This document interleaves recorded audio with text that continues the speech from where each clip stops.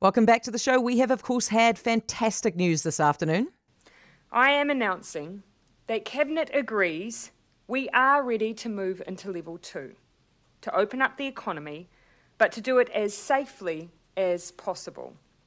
We will be moving to level 2 from Thursday. Retail, malls, cafes, restaurants, cinemas, playgrounds and other public places can reopen, followed by schools on Monday and bars next week on Thursday. Finance Minister Grant Robertson is with me now. Minister, hello.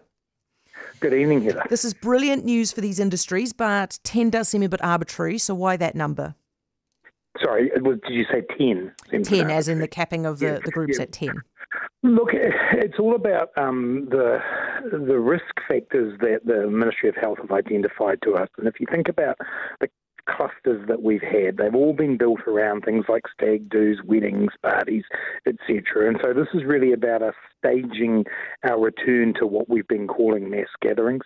Interestingly, it is the same as what the Australian government have foreshadowed as well. And I think it's because all around the world, we're just aware that the way this virus works is in those big gatherings. And what we're talking about there really are, I guess the best word I can come up with is uncontrolled environments. So if you're in a movie theatre, it'll be organised, you'll be in different seats, there'll be gaps between you and the other people, and so we can have 100 people in that space. But when we get into private parties and things like that, it's much harder. So as both the Prime Minister and Dr Bloomfield indicated today, we'll look to move after 2 weeks from 10 and hopefully go to a significantly larger number and reach that 100 number as quickly as we possibly can. Given that we've already seen a lot of breaches at the weekend and sounds like there were some parties that were bigger than 10, do you expect that people will break this rule?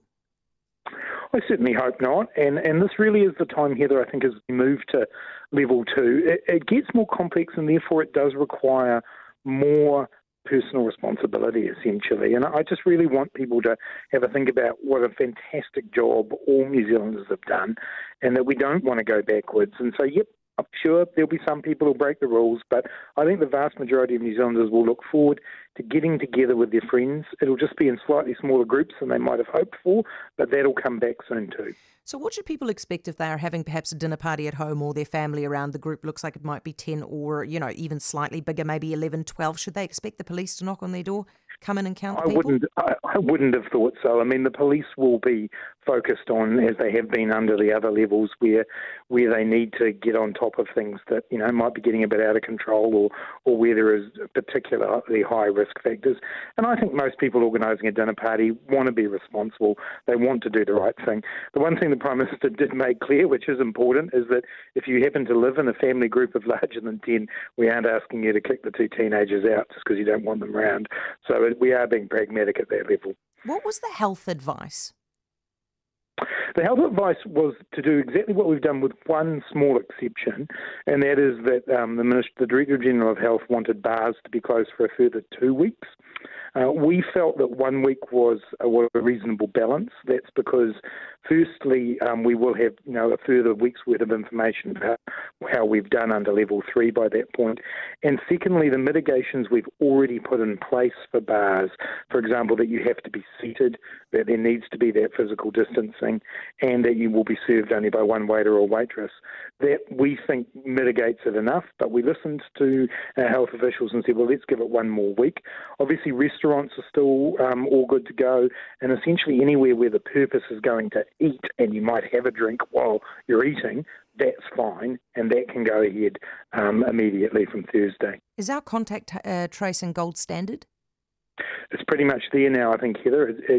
We'll always keep trying to find ways of improving it, but as the Prime Minister indicated today, we have the ability now to follow up thousands of cases thousands of contacts quickly, and 180 cases a day worth of contacts. We're in a very, very strong position, but we'll continue to develop that. There's also the issue of how technology interacts with contact tracing as well, and we're doing more work on that at the moment too. So, we certainly got some important lessons from Dr. Aisha Verrill's report, and we're well advanced. You've ignored the report though, haven't you? No, definitely not. We're talking about it at Cabinet today. Well, actually. She said that you need to be able to trace 1,000 cases a day. You can only trace 185 cases a day. Yeah, well, I think we're building that up really well, and we've got the capacity there to deal with the situation we're in now, and we'll continue to build on our capacity. The only reason that this is important is because if we get a flare-up, which it seems is going to happen, Germany, South Korea, Singapore, they've all experienced flare-ups. Australia's experiencing one in Victoria at the moment. Can we actually get on top of it if we can only do 18.5% of what she is recommending? Yeah, look, I am confident because the kind of levels that we have in terms of infections at the moment, even a small spike, we are able to deal with well, and we continue to grow that capacity every single day. Minister, I want to talk to you about this gag memo that was sent out on Friday. Do you agree with that email from the Prime Minister's office that there is no real need, quote, for your government to, quote, defend because, quote, the public have confidence? I don't think that email was at all well worded, and the Prime Minister said that today. Do you agree with the spirit of it then? Because you've been... No, I don't really. Because you've been talking to me every week, and sometimes more than once a week for the last 7 weeks, as has the Prime Minister, as have other ministers and the Director General of Health and other senior public servants. So we continually been out there answering questions, explaining what we're doing. What we had was a massive lot of documents, and again, as the Prime Minister said today, we'll certainly take on board the feedback about releasing those earlier in the day and making sure people know what days they're coming on. But overall, we're getting that information out there. People will see that we were making a lot of huge decisions in real time. Of course, that email could have been worded a lot better, and I'm sure the person who wrote it's aware of that now. It's more that, and I know that you and the Prime Minister have been fronting up, but other ministers have been told not to front up and rather should just dismiss. That's not a good look, is it? Look, I don't believe they have been. I appreciate that. That's what the email said. I appreciate the wording of the email might have given you that impression, but that's not the case. It's down to some very, very practical things that I'm available here in Wellington and have been doing a lot of the media directly from here.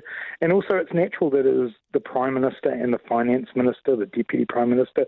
We tend to be the people who are across the vast majority of issues. And just like in this interview here, you cover a lot of ground. And so we've tended to be asked to go on and do this because we can provide the answers. But ministers are answering questions in Parliament. Ministers are available and I'm sure will be increasingly sought by you. So you consider your government to still be transparent? Oh, well, I think we are. And so will you release the Crown Law advice? Well, that's a slightly different matter to do with legal privilege and not one that, in my case, as the Minister of Finance, I'm going to go beyond what the Attorney General decides there.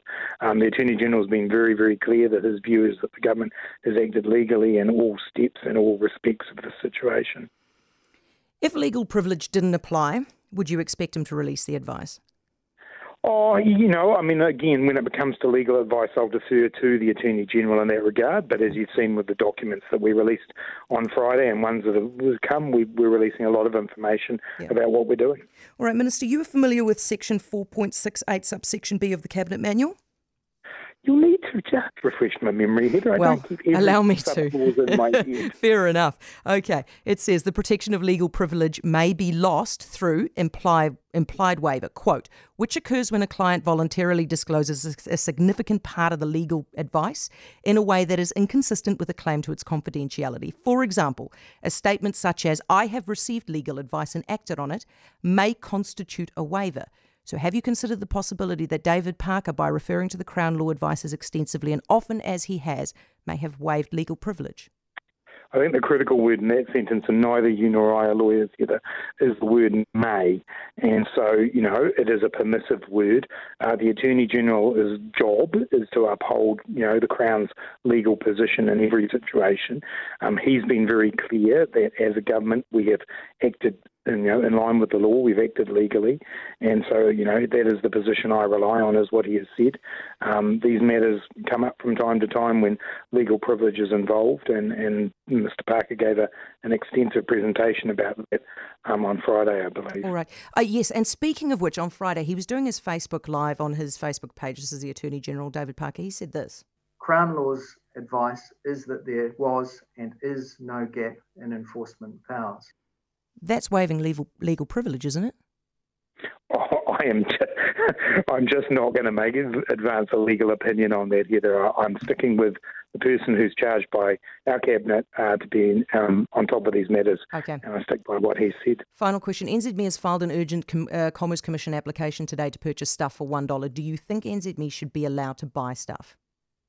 Again, this is very much a commercially sensitive matter. There are clearly a couple of hoops for NZME which have been in play for some time now in terms of the Commerce Commission and the rules around competition. The Commerce Commission has the ability to deal with those, but I would suggest that it would be a little bit dangerous for me to step into what is ostensibly a commercial situation.